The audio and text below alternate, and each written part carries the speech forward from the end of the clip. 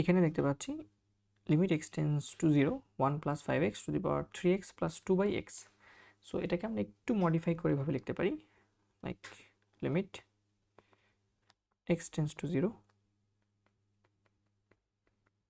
To the power 3x/2 এর নিচে যেহেতু x আছে, তো আমি 3x এর নিচে একবার 2 দিয়ে দিই, x দিয়ে দিই, আবার 2 এর নিচে একবার x দিয়ে দিই।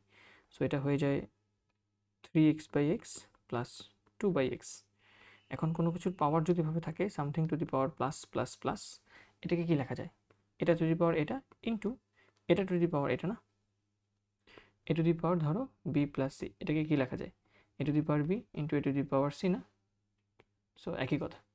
সো আমরা এটা দিয়ে এটাকে আলাদা করে দেবো, এটা দিয়ে এটাকে আলাদা করে দেবো এবং দুইটা লিমিট লিখে ফেলবো। সো আমরা বলতে পারি limit x tends to 0 1 plus 5x to the পাওয়ার 3 থাকবে, আর into limit x tends to 0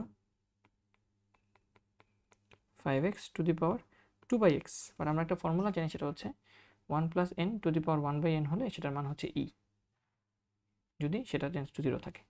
তাহলে আমরা দেখতে পাচ্ছি এখানে 1 প্লাস 5x আছে, তাহলে আমি কি উপরে কোনোভাবে 5x আনতে পারি? আনতে পারি, কিন্তু আমাকে ব্যালেন্স করা লাগবে, আমাকে বানাইতে হবে 2/x, কিন্তু আমার এখানে 5x আছে। সো আমি যেটা করতে পারি, আমি যদি এটাকে 1/5x লিখতে হবে, কারণ 1/n উপরে থাকা লাগে। সো আমি এখানে 1/5x লিখে দিই, আমাকে বানাইতে হবে কত? 2/x।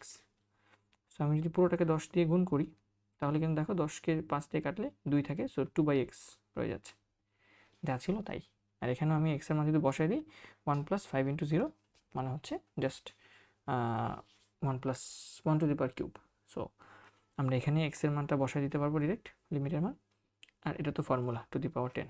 সো আলটিমেটলি এটা হচ্ছে আমার 1 প্লাস 0 কিউব ইন্টু এটা হচ্ছে e to the power 10। So ultimately আমাদের অ্যান্সার হচ্ছে e to the power 10। Hopefully আমরা ম্যাথটা বুঝতে পেরেছি। ধন্যবাদ সবাইকে।